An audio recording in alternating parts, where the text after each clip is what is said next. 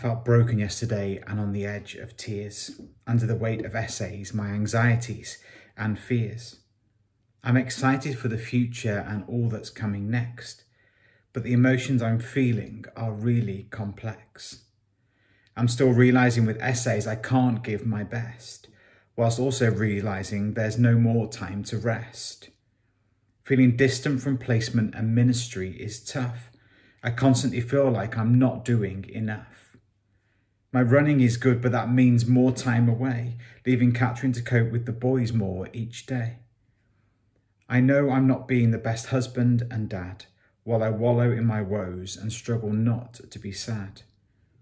Catrin is doing everything to ensure I get time, yet in not being able to focus, I'm committing a crime.